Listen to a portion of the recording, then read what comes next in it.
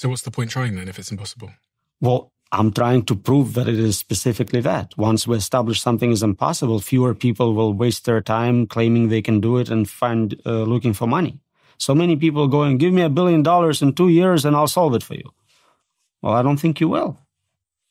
But people aren't going to stop striving towards it. So if there's no attempts to make it safe and there's more people increasingly striving towards it, then it's inevitable. But it changes what we do. If we know that it's impossible to make it right, to make it safe, then this direct path of just build it as soon as you can becomes suicide mission. Hopefully fewer people will pursue that.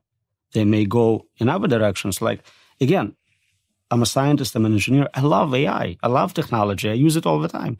Build useful tools. Stop building agents. Build narrow superintelligence, not a general one. I'm not saying you shouldn't make billions of dollars. I love billions of dollars. But don't kill everyone, yourself included.